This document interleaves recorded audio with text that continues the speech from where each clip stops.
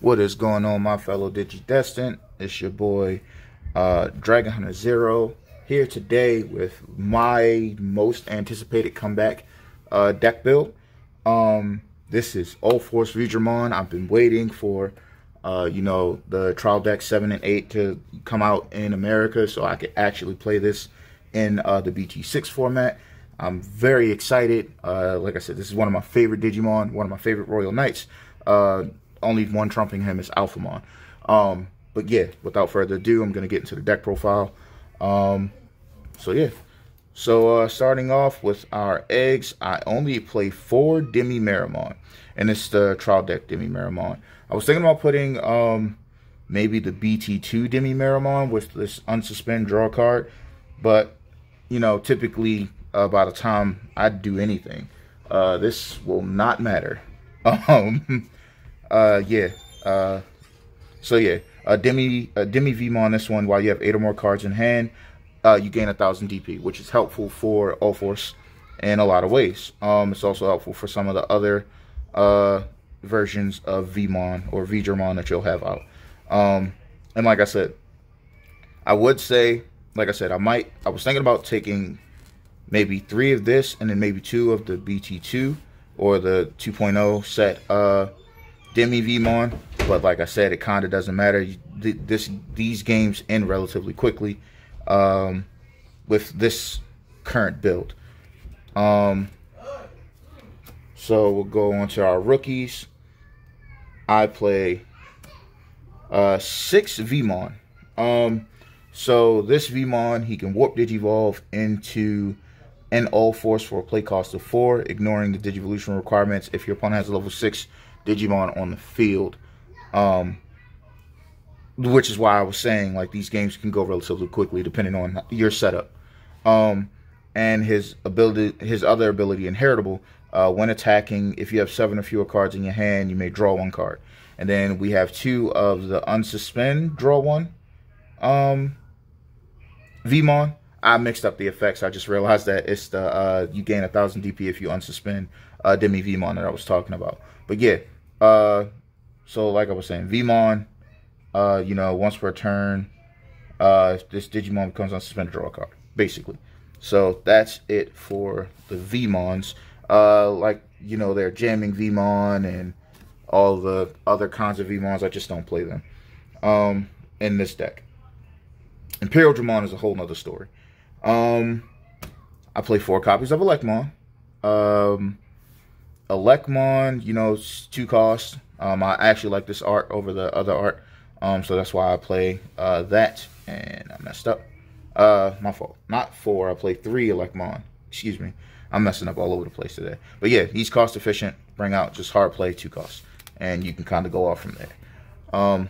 Not really much more to say on him. Then from there we have 4 Dracomon. And Dracomon's skill is on play, reveal the top 3 cards of your deck. Add 1 Digimon with Dramon in its name. That is anything with Dramon in its name.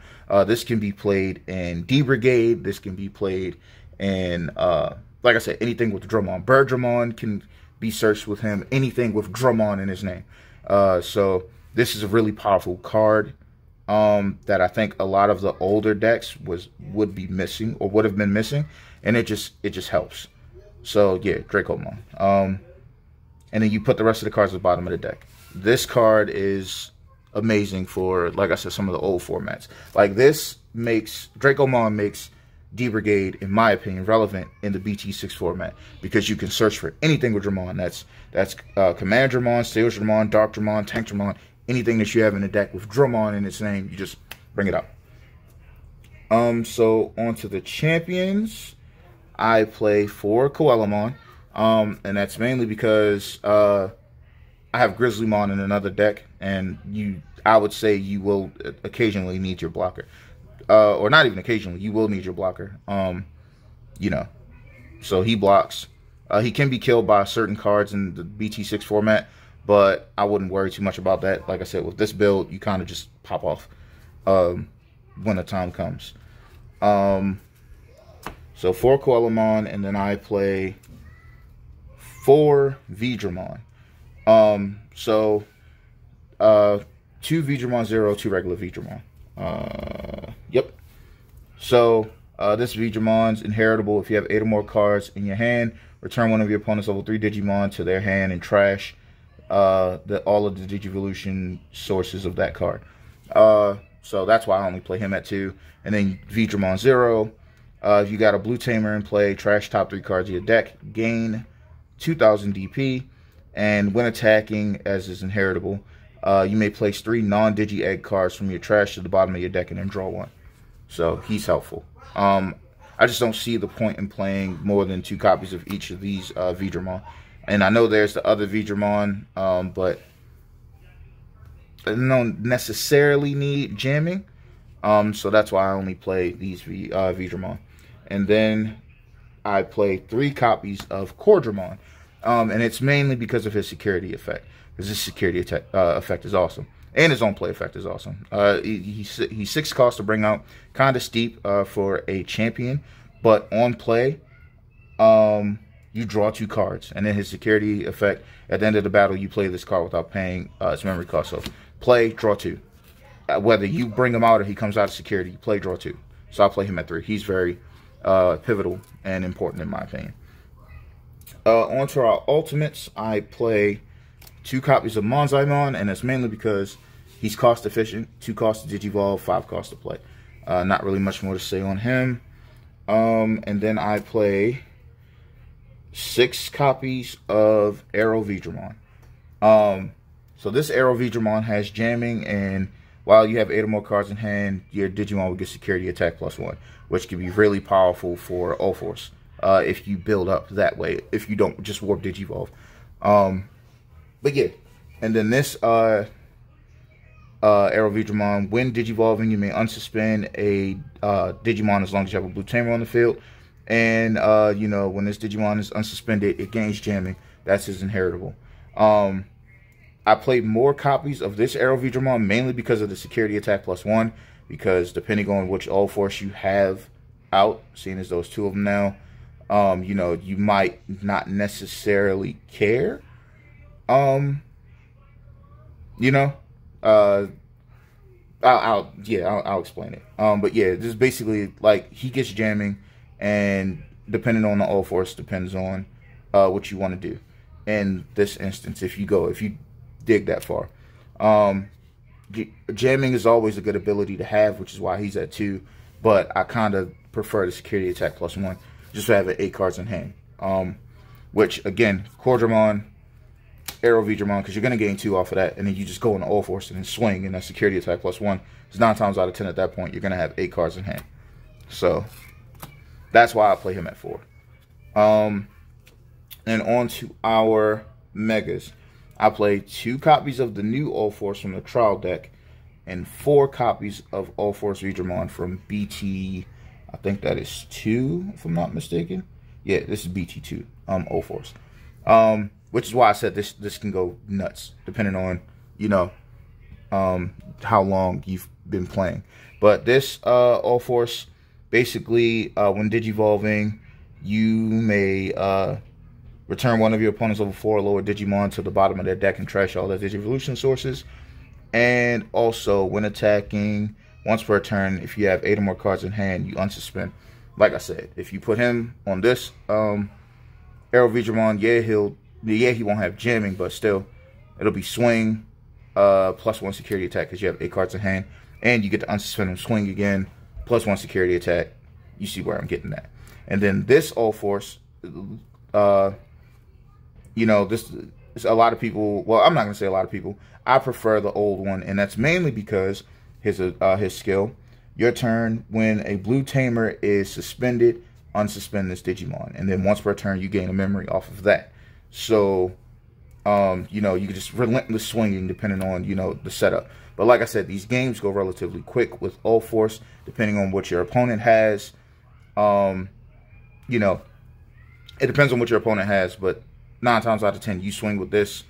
It's like 1, 2, whether you have tamers or not, and if you have Arrow Veedramon or not, the game can go quick, because that's whichever Ulforce you go into. You know, it could be 2 security, 4 security, 2 security, gain a memory, 4 security. It doesn't matter. The games go relatively quick with them. I don't really play any level 7s or higher, and that's mainly because of what Ulforce can do by himself. I feel like Ulforce has high destructive power in this meta.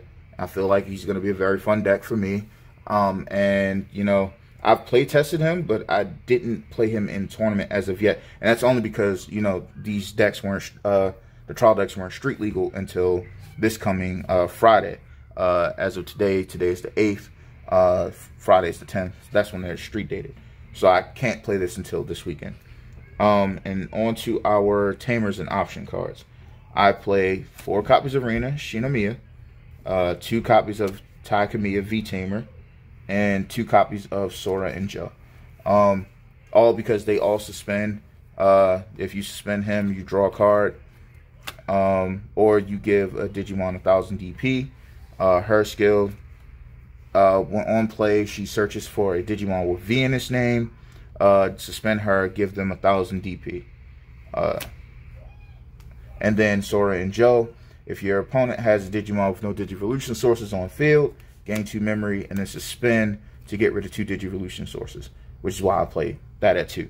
Because you could just play 4 and 4, but I prefer having Sora and Joe. That's it for the Tamers, and so, like I said, last but not least are the options. So I play 2 copies of Blue Memory Boost.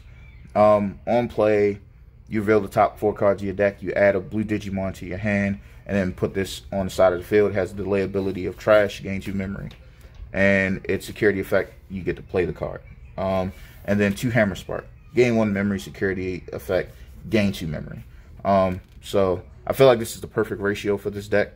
Because you got a lot of stuff searching for things. Like I said, you got Dracomon searching for anything with Drummon in its name, and that's literally a majority of your deck. You have Rina searching for anything with V in its name, so you can get to any V-Dramon with either of those cards. You get to draw extra cards with Cordramon, you know, and then, like I said, this is just icing on the cake. So that is it for my Ulforce deck profile. Like any other time, be sure to leave a like and or subscribe if you like the videos that I post. And be sure to leave a comment, you know, saying how you would prefer your build, you know, different deck ideas, things of that nature. If you're interested, just, you know, leave a comment. So again, this is Dragon Hunter Zero signing out.